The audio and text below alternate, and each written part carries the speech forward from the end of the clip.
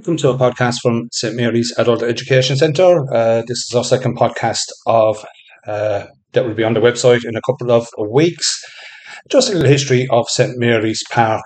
St Mary's Park is a housing estate in Limerick, Ireland.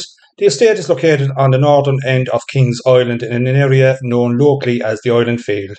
The area is located on the north of the historic and ancient city of Limerick, which is located in the English town, located on the southern half of Kings Island. The Island Field area was originally accessed from the walled English town in medieval times via a gate on the wall called Island Gate.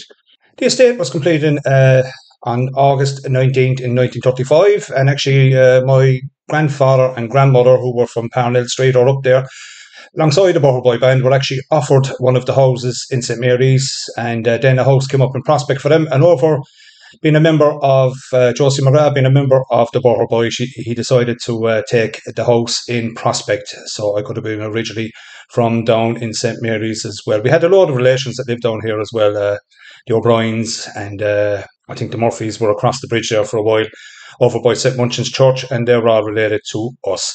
It is one of the oldest corporation estates in Limerick, and the first residents moved from the slums. Well, that's not a very good word, of Ladies Lane, Parnell Street and Palmerstown areas of Limerick City. Now, the Cathedral of St Mary, the Blessed Virgin, has had a long and eventful history. It was founded in 1168 on the site of a palace donated by Donald More O'Brien, who was King of Munster. Experts believe that parts of the palace were incorporated into the present structure of the cathedral, and the most prominent is the west door, which tradition has it was the main entrance to the palace, and the palace had been built on the site of the Viking meeting house. There's a big history of, especially Viking history in Limerick. I think there's more in Waterford, Wexford, Dublin, and I think Galway.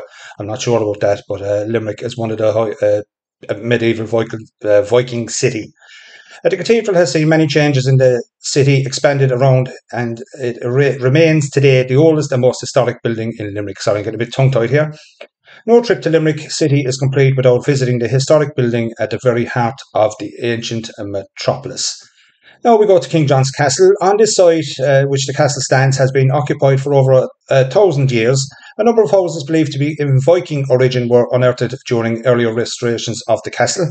Elements of these dwellings and some artefacts found on the site can be seen at King John's Castle Visitors Centre there. If you're ever interested, or from outside the Limerick area, why not call down around here? The place is surrounded in history, St Mary's Park and the surrounding areas, the English town and the Irish town. This was the main part for history back in the day. And call into St Mary's Adult Education Centre and give us a hello. We're in the middle of the hearts of history down here in St Mary's. King John was the brother of Richard Lionheart, associated with legends such as Robin Hood and the Knights of the Round Table.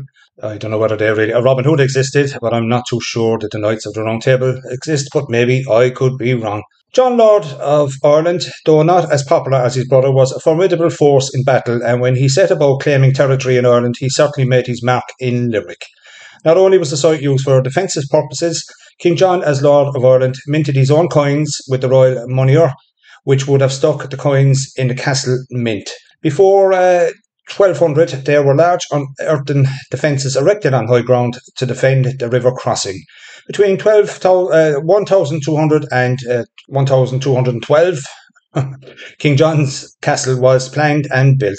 In the following centuries, it was repaired and extended many times, and it's a fantastic castle up there. Great visitor centre there as well, and where we are at the moment in St Mary's Adult Education Centre, where actually the walls of Limerick surround our school here at the moment. So why not call in someday if you're passing and say hello to us. Keep an eye out for more podcasts coming up in the future. I'll be interviewing some of the lads working here.